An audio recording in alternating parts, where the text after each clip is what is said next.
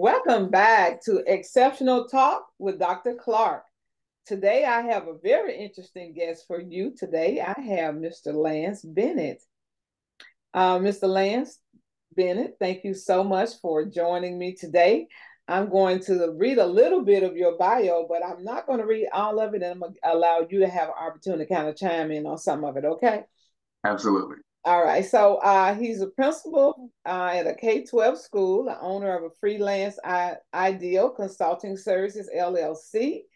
Mr. Bennett stands at the intersection of education and entrepreneurship with a rich background that spans across various industries, including retail, food service, and Mhm. corporate training. And Mr. Lance Bennett brings a wealth of experience to both roles. So I'm going to give him an opportunity to talk to you all about educational leadership, business acumen, and then the diverse experience. And of course, he has some community engagement. Thank you. Thank you. Awesome. Well, thank you so much for this opportunity, Dr. Clark. I'm super honored. I know we had discussed maybe a possibility of having an opportunity to do this. It's almost been a year almost, and so when I got the call, I was like, oh wow, it's awesome. So yeah, like you said, you kind of hit some of the key points. Just a little bit about myself. I'm a military brat, so my dad was in the military. I did have a chance to grow up in Belgium. So I lived overseas for about 20 years. Had a chance to learn a different language as well. And I had the blessing or the opportunity to be homeschooled. I did do some private school as well as a chance to because I was really wanting to play sports, and the only way to do that was to, of course, do public school. But it was a military DoD school, so we did actually get two diplomas. So I got one for high school and then one for the Department for DOD's Department of Defense, as well for them.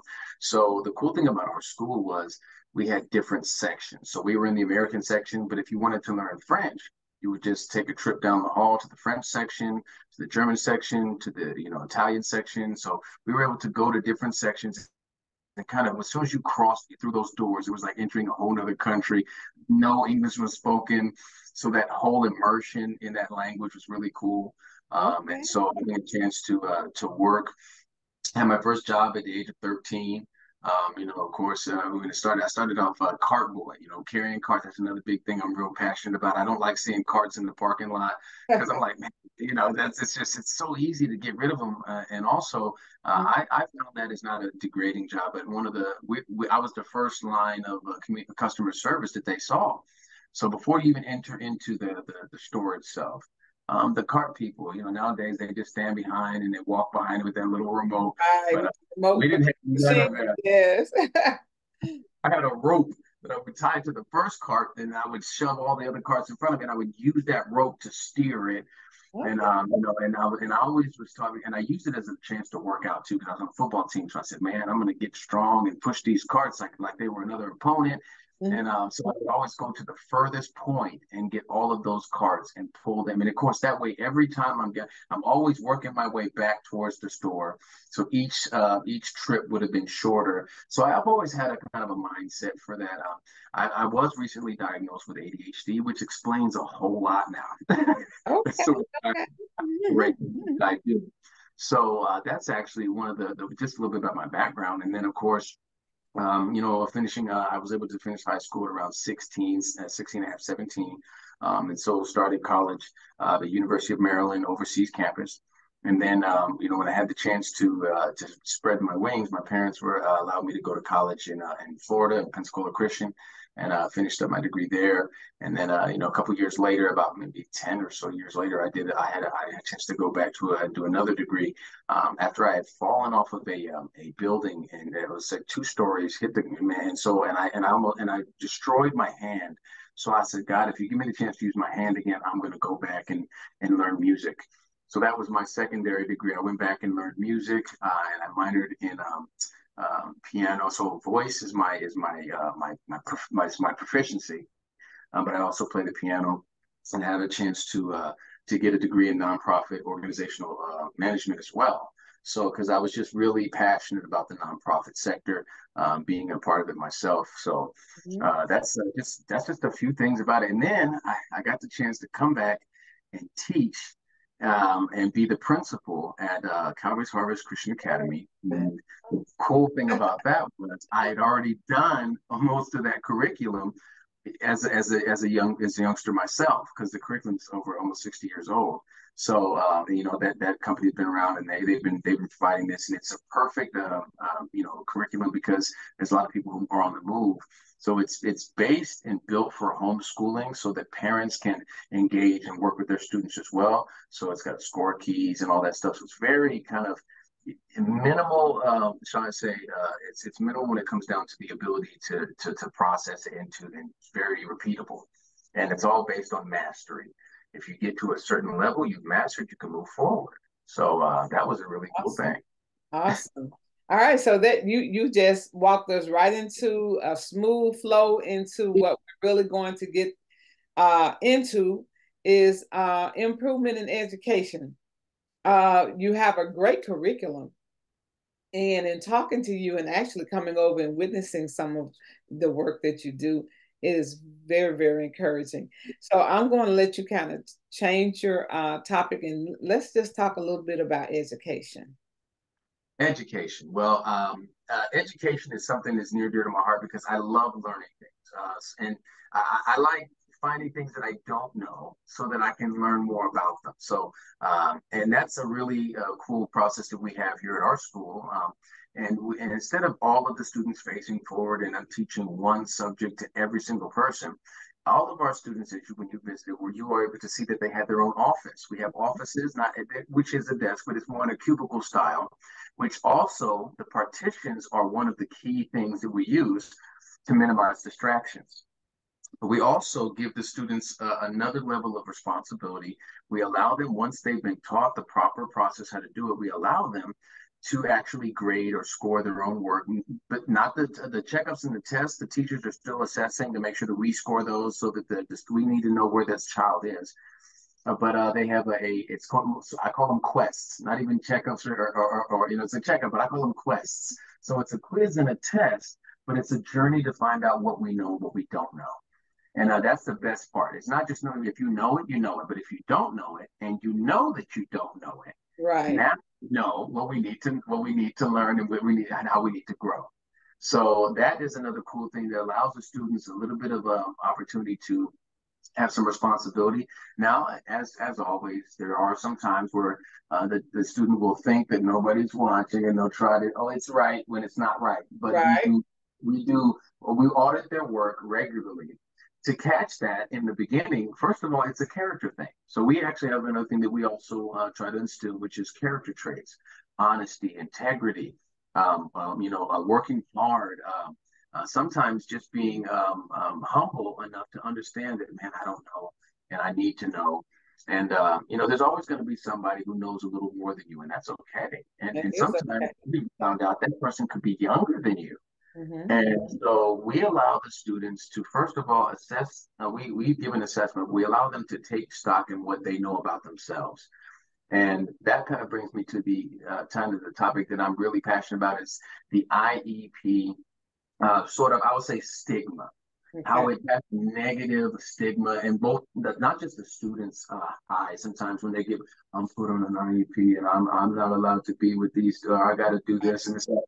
No, I'm a personal believer that everyone, once corporate and collective learning is done in the classroom, once the teacher packs up their stuff and goes off to their office, drives home, and you now, who's around to help me remember, to help me recall, to help me, recalibrate the thinkings that I and the teachings that I've received? Well, you are. And Yeah. I'm a huge proponent of classwork. I tell people, guys, you have your own homework. It's called chores, right? You can go Mm-hmm. watch some videos, cut some grass, and again, and then showing them how that these daily chores can also grow the skills that they're learning in school. I like to encourage the parents all the time. Hey, take your kids shopping with you.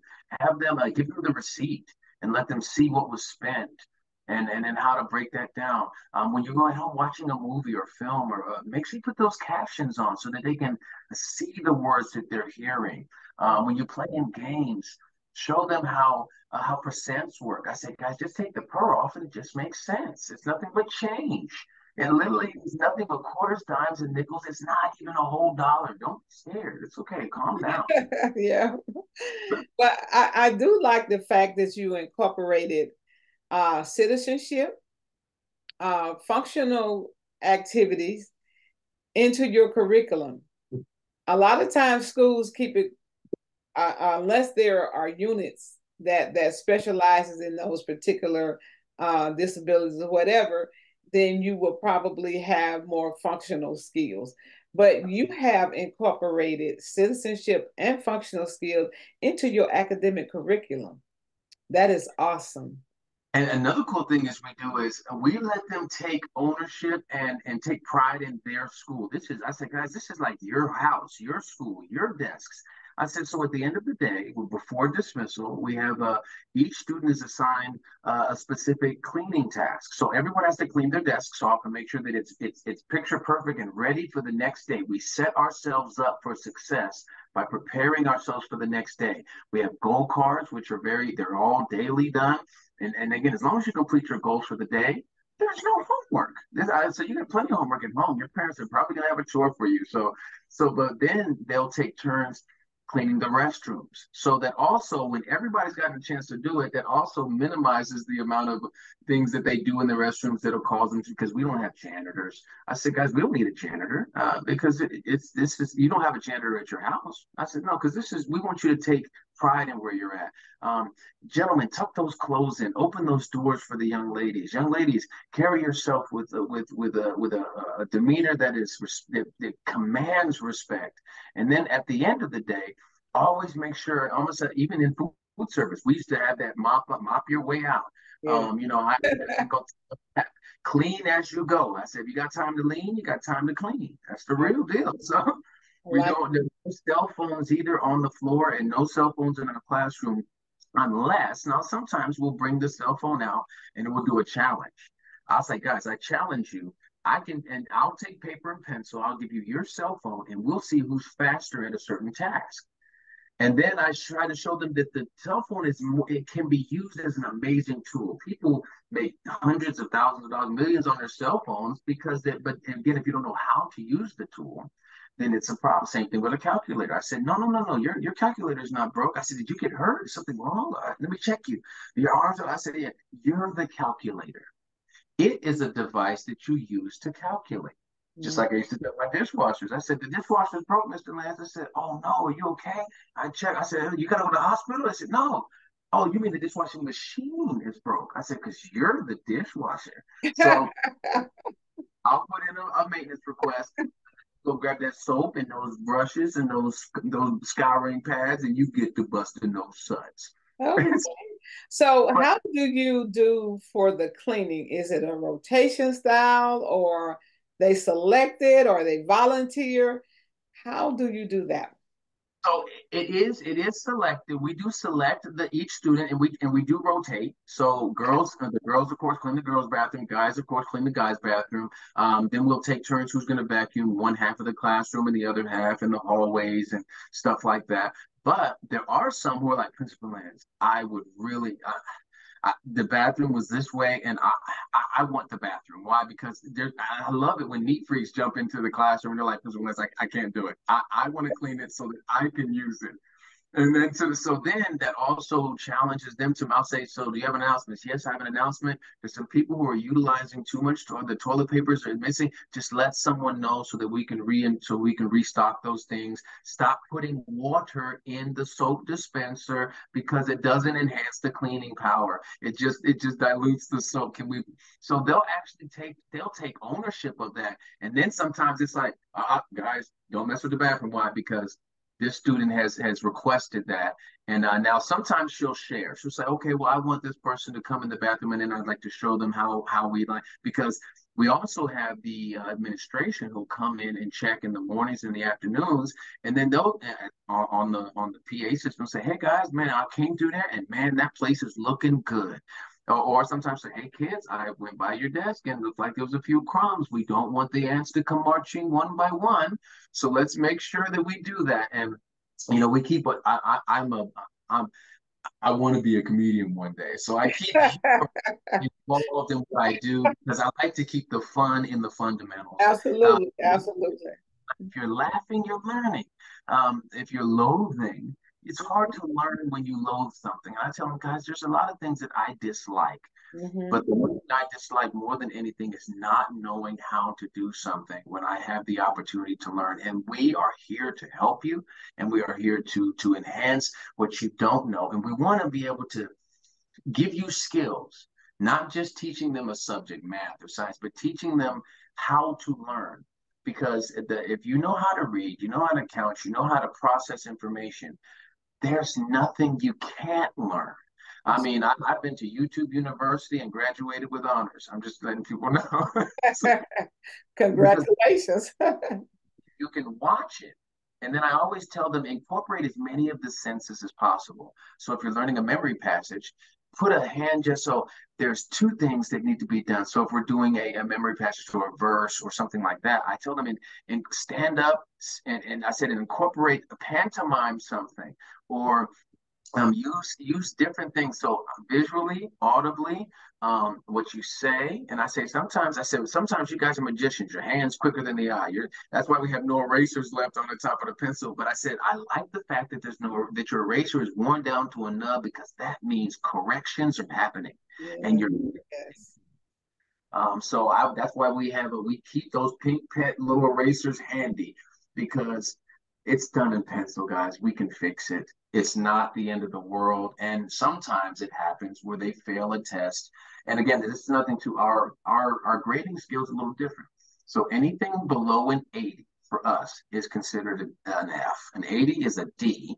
But when it transfers, of course, it transfers to any other location, school, whatever, it does transfer into B's and C's and all those other things. So we want to make sure they know that we're setting the bar a little higher so that as you reach it, even if you fall slightly below it, you're still on par with where you need to be. So we kind of pushed a little bit more just to make sure. Now, and if there is a failure, I tell them, guys, it happens. I said, failing something does not make you a failure. What Absolutely. it does is it teaches you exactly what you don't know. And once you know that, I said, we may have them we don't just repeat the test, we repeat the entire packet of work from start to finish. And I tell them, guys, that is not a punishment, it is a process. So as long as you don't see it as a punishment, but it is the part of the process, and that process is going to make it. I know it takes a little longer, but Mm. like good roast on a Sunday that's been sitting in that crock pot for 3, 4, 5 hours. Right. It's been The flavors are getting in there much going to be much better by the time you get over to the rest of it. But right. it's just incredible how I'm listening to you. And again, you talked about the functionality, you talked about the academics, you talked about the accountability, you talked about responsibility. I just think you have kind of covered so many aspects of learning that I have to ask, do you all have state testing at all? We do. As a matter of fact, now here's the deal. We do not use the Georgia one. We use the Iowa testing, which is more the nationwide one, so that we can get a great assessment, not just how they rank, and I hate to even say rank because anytime we get into that, we turn school into a competition, Mm-hmm. and I don't think that learning should be a competitive sport. Mm-hmm. I think learning should be a collaborative sport Right. because, and then again, so we do Iowa testing, and the Iowa testing is based upon, of course, all the subjects that matter, and making sure that they know how to read, of course, the reading, writing, arithmetic, but also processing of information. When you read this, how much did you remember, retain, and are able to recall? So that's what I call the triple R effect. If you've truly read it, Mm-hmm. then able, and I said, sometimes you just need to remember how to reference it. And remember, because there's no way that, and I tell them, guys, stop trying to put this information in your head. There's not enough room up there. I said Bible talks about that these things we have learned in our heart. I said, so think about it. When you memorize something, they say, I know it by heart. Right. Know by heart. So I want you to filter it through your head, but it needs to be in your heart. And that Absolutely. way, if it's something that's in your heart, I'm passionate about it. I'm going to learn it. I'm going to do it, whether I'm the best at it or not. I'm just going to continue on because it's in my heart. And that And motivation is there. even in sports, they say, man, this kid may not be the most talented on the team, but he plays with heart. Yes, yes. Awesome, Mr. Bennett. Awesome. Our time is. I hate to say almost up because I'm enjoying this. I tell you, you got me over here stuttering. It I got love it's so refreshing to hear about quality education, and it. I love it. I love it. I definitely do want to have you back. I'm speaking so fast. I had to say that last night. I was like, okay. The other night I was interviewing, and my mind is going because I get so excited. I love this. This is my passion. I believe this is my ministry because everybody has a story, and when you can hear somebody's story help somebody else, that's the greatest part of this. And to hear what you are talking about when it comes to educating our students, helping them to become productive people in society, but not only that, but to build their character in the process. And I think there's a lot what is missing is that our children characteristics are not being honed in on so that they can be great citizens, because we kind of allow social media and all this other stuff raise our children. So it is so great. I would love to have you on again when you have the time, so you can tell me about, because we didn't get into the IEP portion, but this was just great. So the next time I have you on, we'll talk a little bit more about special education and how that plays a pivotal role in your school as well. Outstanding, and I'm looking forward to it. And like I said, I'll have those notes from my interview with Mrs. Cheryl Long, again, who has really changed the game at her school and really interactively built in some awesome processes, even using AI and stuff like that to help. To help just kind of cultivate the learning process for the IEP students. And like I said, I'll say this and I'll end with this. I think everyone needs their own specific IEP. Parents shouldn't be afraid of it. Get your kid observed to understand what's going on so that you can be part of the learning process, but everyone should have an eye. Everyone should That's have one. right. It's only an individualized learning plan. That's all it really is. Individual education program and it's yours. It's not catered to the rest. It's only tailored to you. So I absolutely agree. But can you? That was a great takeaway. But if you were to say something to the audience right now, um, that will leave them thinking about what you have said here today, what would that be?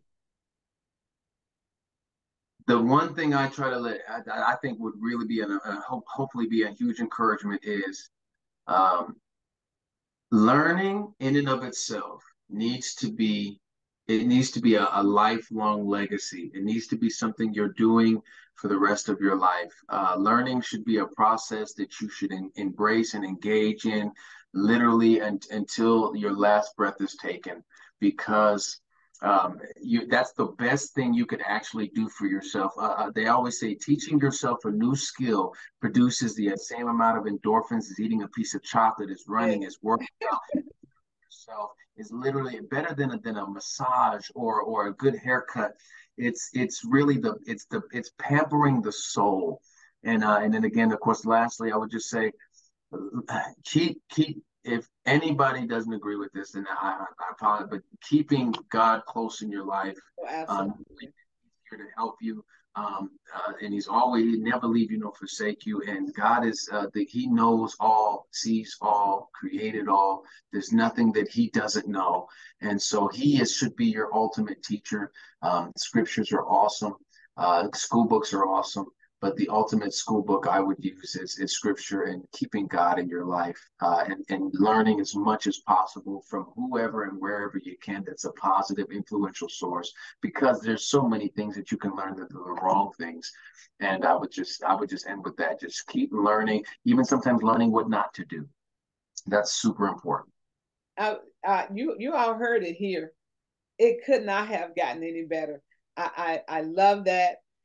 I'm definitely going to have Mr. Bennett back on with the exceptional talk with Dr. Clark. Have a great day, Mr. Bennett. A pleasure. Thanks so much for having me. Bye bye.